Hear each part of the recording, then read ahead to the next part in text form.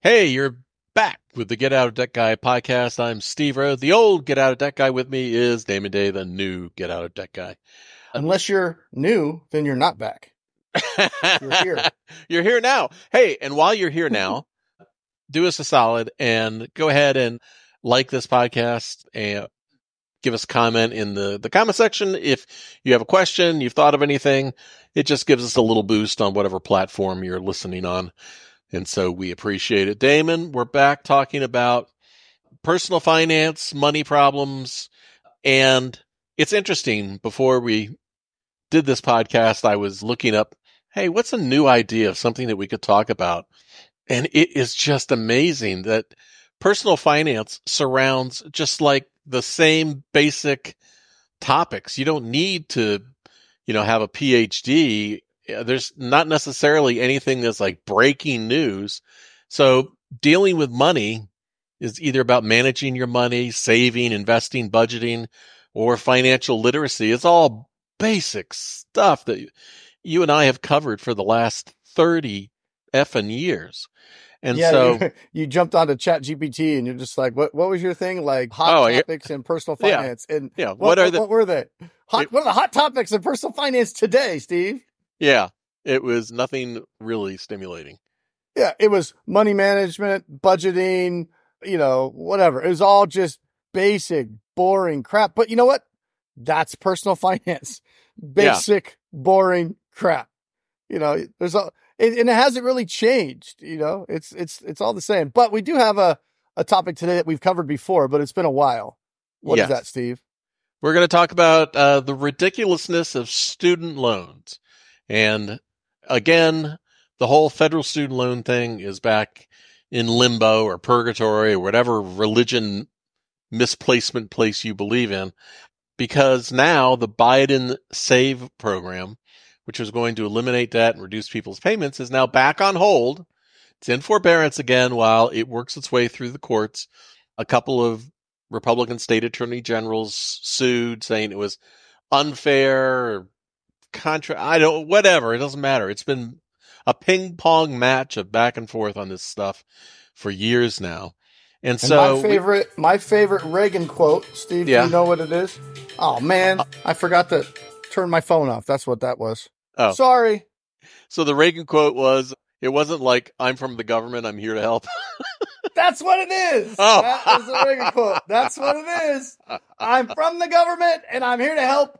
And I think this wasn't documented, but I think he followed that up with, never underestimate the government's ability to F shit up. Right. I think that's the end of that quote. Well, Don't quote me, but I think that's right. I think the problem with any government program is the same with any regulatory action that tries to correct a specific situation by using a broad brush, which affects so many things. So, we're talking about student loans again. You and I were talking the other day about how the federal student loan program has been in such turmoil with no common pattern moving forward. All of a sudden loans are forgiven, or they're not, or they're being sued to avoid forgiveness, or you've been in a program and they're not forgiven, or whatever it is. There is no stability in the federal student loan program. And here's the thing that drives me absolutely crazy is I understand that high school counselors tell people they need to go to college. I understand parents say you need to go to college. I understand kids want to go to college oftentimes because they want to get away from mom and dad.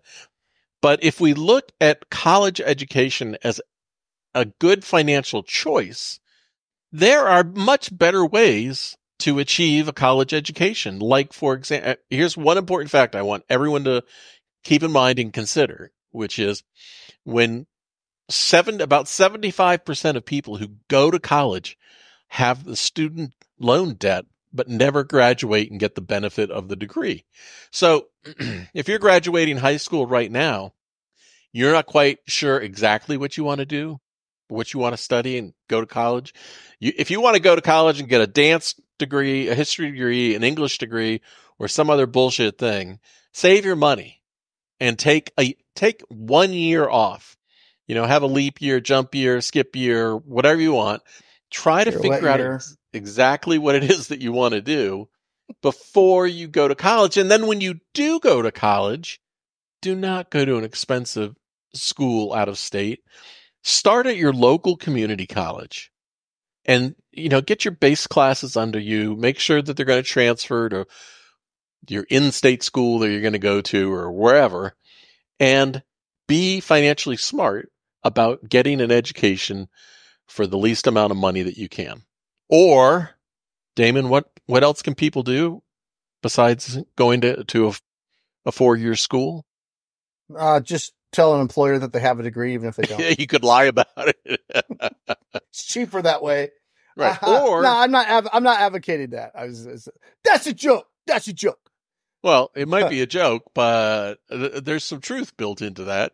Is it better? There was also a joke in our Penny Stupid podcast when I talked about a lady faking Uber accounts and made $750,000 and went to jail for 1.5 years. And I said, there's a lot of people that might take that trade. It was a joke, but a lot of people went, huh? If you take the morality out of the statement, is it better to go to college and get a $100,000 English degree, or to fib that you have an English degree and save the $100,000? Take the morality out of it. I know which one I'm picking. Yeah. As long as if you can do the job, you can do the job. Anyway, right. But the point that you're alluding to, I mean, there's plenty of jobs that have been deemed for the last 10, 15 years to be beneath people. Oh, that's blue collar. That's working with your hands. But I know a lot of, auto mechanics that are super happy. They went to a technical school, learn how to work on cars, and are making 6 figures a year with no debt right now.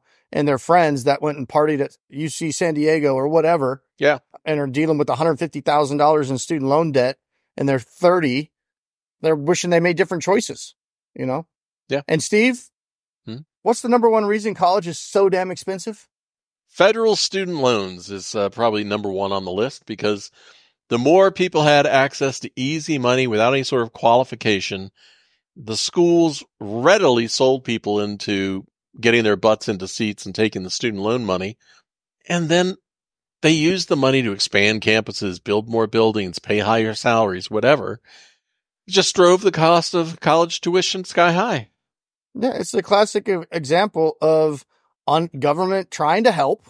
Yep. And having massive unintended or potentially intended consequences, depending on who you're asking, right? Yep. But it came from this idea of, well, everybody should have access to a quality education. That sounds great. Everybody should have access to a quality education. So the government stepped in and did what? Started guaranteeing loans. Because on one hand, you think, why is a bank so stupid? It doesn't make any sense. Why would a bank loan $100,000 to somebody who, as you said, wants to get a dancing degree or a history degree? That doesn't make any sense. The bank's not likely to get paid back. They got to be smarter than that. They don't want to lose money.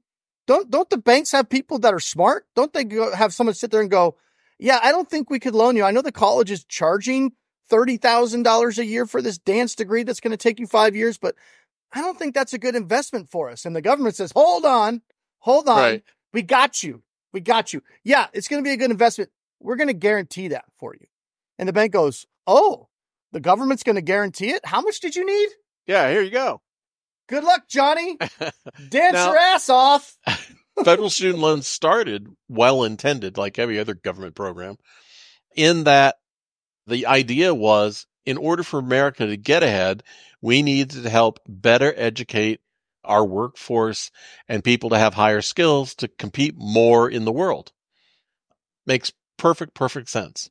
But when the blind are leading the blind and people are headed off to college at 18 years old with no real idea about what they want to do, and they're just racking up, hundreds of thousands of dollars worth of debt, it doesn't make any common sense. And it's no surprise that many people end up disappointed, and grandma loses her Social Security check, and the parents are getting sued for co-signing and all this other stuff.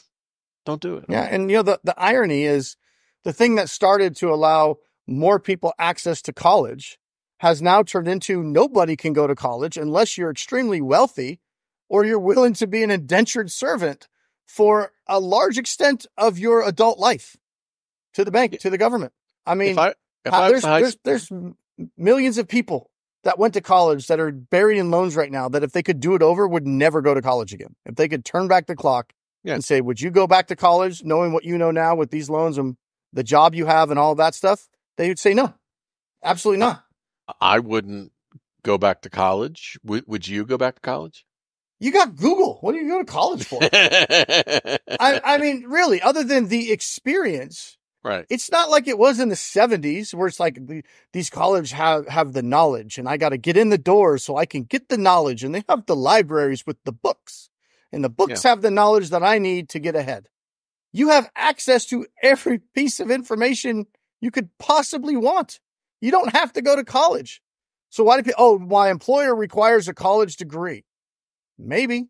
Well, and that's becoming less and less true. Baby. Less and less true that they're requiring a degree. So, if you got the skills for the position that's open, you don't need a degree. Now, as an example, here's a good example, being a pilot.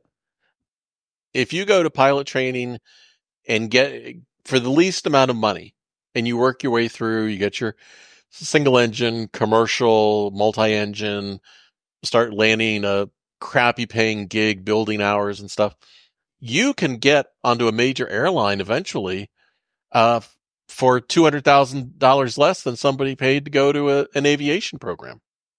Yeah.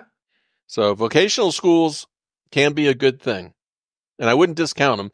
And I also would not discount this whole thing about taking a year off. I think, hey, get a local job, do something, go listen to our Penny Stupid channel on YouTube and, learn how to do side gigs. Yeah, you can. Well, unfortunately, side gigs would pay you enough money to put yourself through college if it was 20 years ago. If the government didn't get involved in student loans, you could DoorDash your way through college, but the government screwed that one up. Yep. All right, Damon, are there any hot burning topics that have crossed your desk recently? Yeah, we had one that we were going to, not hot burning topics that have crossed the student loan stuff's just been a disaster forever. And I know, the latest fiasco with the SAVE plan is what caused us to kind of start talking about it again. Yep. But I really kind of wanted to focus on, people that have loans, it's a disaster. And, you got to take it almost day by day these days with this program and that program. And now we're going to do this, but now that someone's suing that program, and I don't know how it's all going to play out. But for people that don't have loans yet, your kids are in high school or junior high, now's the time to start planning. Back when I was a kid, there was no planning as much as, you're going to college. It was a given. Like there's no at least in my household, it was, we all got straight A's. We were all Eagle Scouts. You're going to college, right? It was just more of which college you're going to go to and, what do you want to study? But I think that conversation is dramatically different these days, especially because parents today, many of them still have this huge burden of student loans themselves. Right. They're seeing the aftermath of that, and they're feeling how they're feeling in life, and almost like this helpless feeling, like, how am I ever going to get out of this? And now they're looking at their 12-year-old, 13-year-old going, I don't want that life for my kid. Right. And so that's a very important conversation to have. And you mentioned this at the beginning, take a year off. There are certain things that, if your son or daughter wants to be a lawyer or a doctor or some highly skilled, profession that requires much more than a 4-year degree, they're going to have to go to college. There's no, we can go to the Caribbean Medical School. Whole set of problems. I can tell you what, it's not, it might seem cheaper and faster, but I have clients that went that route. Yeah. And they have not even been able to pass the tests they've been needing to pass to get the jobs they need to get to pay it back. So, there are times where they're going to have to go to college, and that's fine. But if your child does not know what they want to do, I just wouldn't do it, or go to a junior college, right? That something that you could DoorDash your way through a junior college these days still, but do not go to some 4-year school paying out $30,000, $40,000, $50,000 a year just because you can get a loan if you don't know exactly what you need, that what your son or daughter wants to do and is likely going to be able to do, has the aptitude and desire to do. And you have to look at that as an investment. Is that a good investment? Is this 150 grand in student loans that we're going to be left with a good investment because of the return that we're potentially going to get? And in more than half the cases, I would say the answer is going to be no. That's a horrible investment.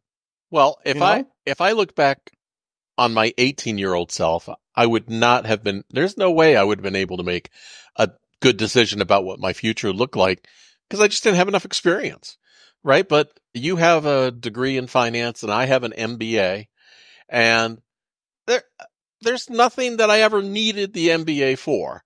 And you probably never needed your degree, because if I had to do it again, I would go learn a skill. Like a CNC machine operator, or something I'm personally very interested in is logistics. I would love to know how to organize and move things around the world and do that for a bigger company. However, all that being said, what I know about my personality is I would not want to work for a big company again ever. It just sucks the life worked out for your share. Didn't you used to work for IBM? I did. And Hewlett Packard, or no?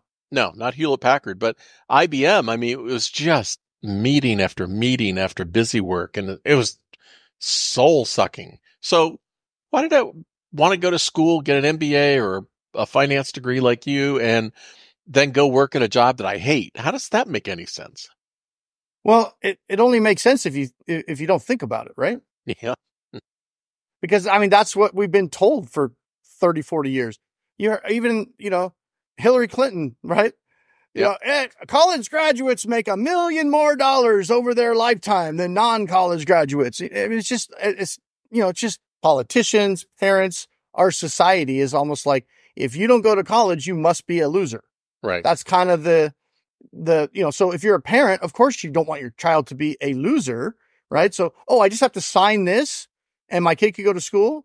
And then, of course they're going to make more money because now they're going to be college educated. And I know that college educated people make $1 million more. And so they'll be able to pay this back. It's all BS. I mean, it's kind of a scam. If you think about it, for a lot of people, it's a scam. Well, what's the definition of a scam? What? I don't know. Oh, college. Well, one thing I would like people to think about right now is, if you're struggling with student loans or your parents are struggling with student loans, Damon is always there. You can talk to him. You can go to his website, damonday, DAMONDAY.com. Damon, barely got Dude, that are you out. okay? I'm apparently I'm having a stroke. I'm not always here. Sometimes I'm not always here because sometimes I'm door dashing or that's true. Walmart sparking or Instacarting. Go to our showing Penny people Stupid how channel, to check earn that extra out. money. I can show you how. Well, yeah, I show you how to make some extra money so you can pay for these damn student loans. Well, I mean, like my daughter just did a couple month-long class from Harvard Business School and completed it, and has a whole new set of skills that she can use, and has a Harvard Business School certificate that she completed the class. And I think it was $1,100. Yeah. There's definitely ways to, but again, it starts with planning, right? Figure out what you want to do and then figure out what's the least expensive way to be able to get to that point, right? Yeah. Like, you don't always need to do the $150,000 4-year degree. It doesn't make you special anymore. It makes you everybody's got a $150,000 degree these days. And like underwater basket weaving's $150,000 by the time it's all said and done. Let me digress for a minute. In looking for what are the most popular personal finance things that people need to know about, and I asked ChatGPT, what is something unique that people could do to save more money? And it came up with the benefits of the coin jar challenge. Basically, taking a jar, putting all your change in it, and then, putting that in a savings account. Who has change anymore? ChatGPT is behind the time. Dude, I think I happened like a month. I don't even remember the circumstances. I don't know what happened. Yeah. But I had to pay for something with cash. I don't know if I don't know if they didn't take an American Express card. I don't remember the situation, but I remember I was like, oh crap, do I even have cash? And I had like a 5 or a 10 or something. Yeah. And I paid, and they gave me like coins, change.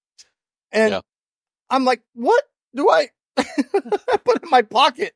I'm like, the last time I had change in my pocket? I don't even carry money anymore. Yeah. Well, I usually carry like 20 or $40, just in case. Yeah. But it's like, yeah. So ChatGPT is awesome, but it's not perfect. It's, it's the old Dave Ramsey envelope system. I don't think Dave teaches that anymore, does he? Or maybe he does. I don't know. I don't know. But remember that you get cash in the envelopes and you carry your grocery envelope into the grocery store. And who's going to do that? So here's something: the 52-week money challenge. I'd not heard about this before, but in order to help you to start saving money, the first week, out of 52 weeks in the year, the first week you save $1. The next week it's $2. The next week it's $3. So every week you add one more dollar to the amount that you're saving. So at the end of the year, in the last week, you're saving $52 for the week. By the end of the year, you'll have almost $1,400. And, that's pretty much easy money. And now at a 5% interest rate for cash reserve account, you're looking at an extra $65 on top of that for doing nothing.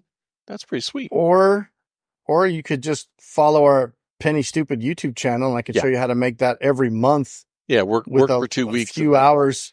Yeah, a few hours a week. And then at the end of the year, you could have $20,000. That would be cool. Or you could save a dollar a day and just keep adding $1 and have $1,400 for the year. I'm not saying it's bad. It's just, what are you going to do with $1,400? Go to McDonald's twice? Well, people struggle with finances. And you didn't get my joke, Steve. That was an inflation joke. I got it.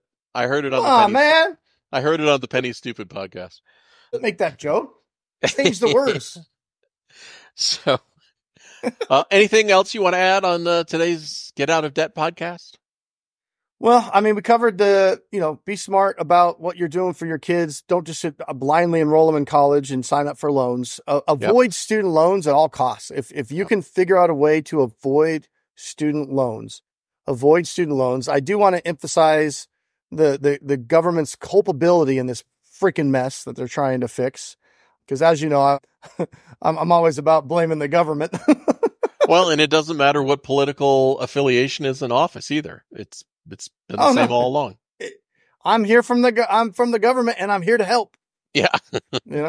But that's the reason why colleges have just become impossibly expensive, because it just made easy access to money. Oh, I know what I want to. I have a suggestion for whatever administration is in office. Yeah. It's going to be a mess to fix what's already happened. But moving forward, I have a good suggestion on how we can fix this mess with the student loans. Do tell. Instead of the government guaranteeing the loans, because the banks are going to have to loan the money, right? And it's going to have to be a good deal for them, because the problem would be solved right away. Don't guarantee the money, and then bankers would decide who can go to college and not. Fine. But here, I got a better solution. Instead of the government guaranteeing the loans, the colleges that the loans are going to guarantee the loans. Dude, how brilliant am I? I thought of that last night. This shit would get fixed tomorrow. Oh, if the college was on the hook for the money, if I took $100,000 to get your stupid ass degree, and with your education after 4 years, I couldn't get a job that paid that back, the college eats the money. Boom. I'm here Problem all week, solved. boys. It's done. It's over. I fixed it. Put me in government. All right. So next time we're going to be talking about some other personal finance thing. If you have a particular topic that you would love for us to talk about, go to Damon's website, DAMONDAY.com,